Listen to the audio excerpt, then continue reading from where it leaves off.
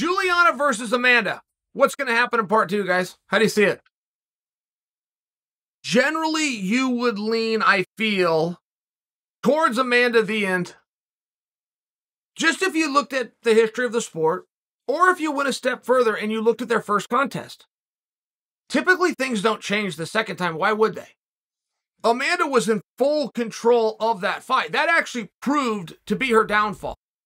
And let me dig into that a little bit, because maybe that's not what your eyes told you. Perhaps that's where I can offer you some insight being in there. When everything is going your way, when every punch that you set out to land does, but the effect is not what you're used to or what you imagined, that will play tricks on your mind, and that will tire you out. That will exhaust you. If you go and hit somebody with everything you got just as you planned to, but what the next step you saw in your mind is them going down, them crumbling, the referee stepping in, your hands going up, and everybody goes home. If you do everything you set out to do, but you don't get the result and or the effect that you thought you were going to get, things change quickly. And Amanda, I got to compare this. Do you remember Conor McGregor versus Nate Diaz part 1? It was never more apparent there, and Conor even spoke to it. Conor landed that left hand on Nate, the same one that put everybody else down, and Nate took it.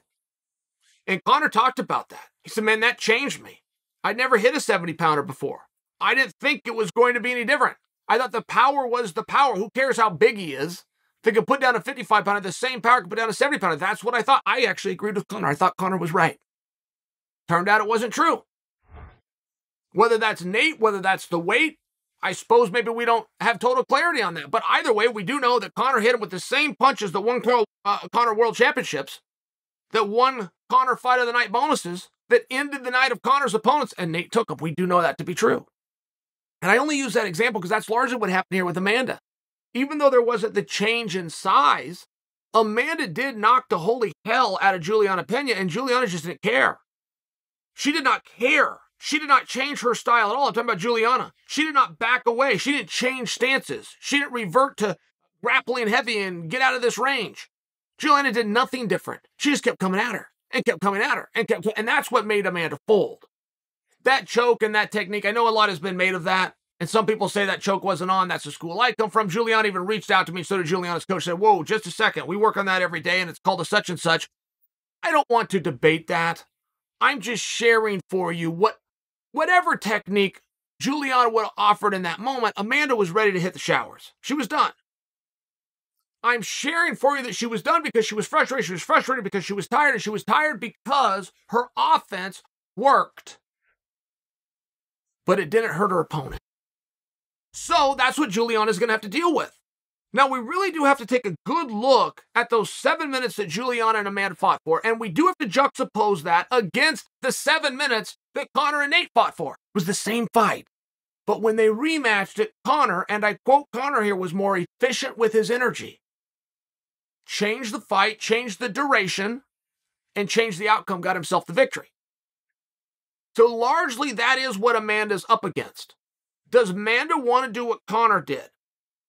Which is, I'm going to go and hit you, but I'm not going to hit you with absolutely everything, and I'm not going to expect you to fall over, and I'm not going to get frustrated when you don't.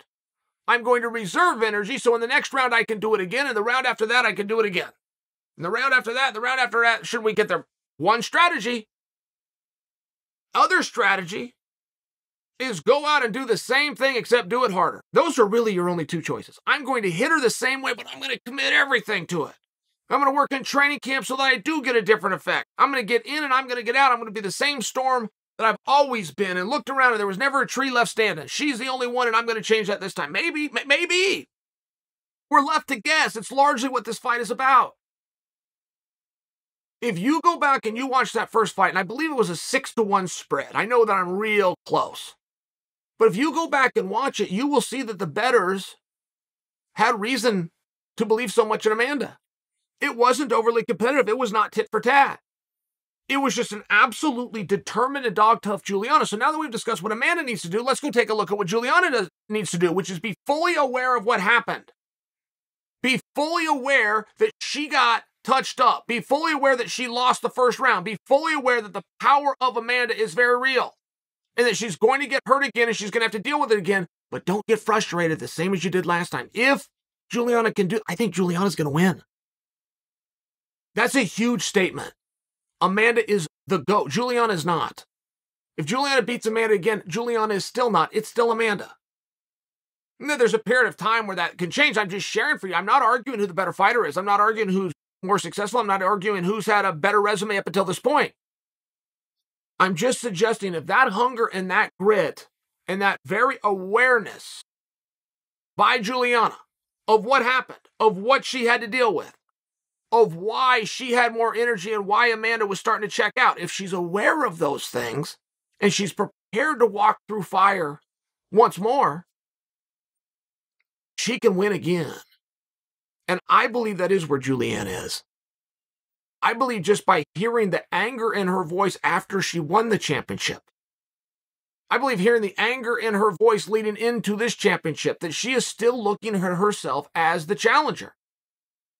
We saw that just recently. Aljo did not act like a champion at all. He did not speak like a champion in the least. He was pissed off with a chip on his shoulder because people questioned how he won the championship. He approached the Peter Yan fight as though he was the challenger. I think Juliana's in that same state of mind. I can't prove it. Just what I think. I picked Juliana the first time. I'm picking Juliana this time. I have seen through history somebody that goes out and gets a great result and just simply can't duplicate it. We never did Holm versus Rousey Part 2, but we did do Sarah versus St. Pierre Part 2. We did do Hughes versus St. Pierre. There is vastly different results if you can change the way that you fight and if your opponent comes in satisfied. I don't think Jules is satisfied. It's a guess. But it's my guess that I watched him through The Ultimate Fighter and Jules is right up the road and I get all sorts of updates about her training. I think she's just as hungry. I think she's just as angry. I think she is ready to walk through fire a second time, except this time she comes in with a little bit more confidence.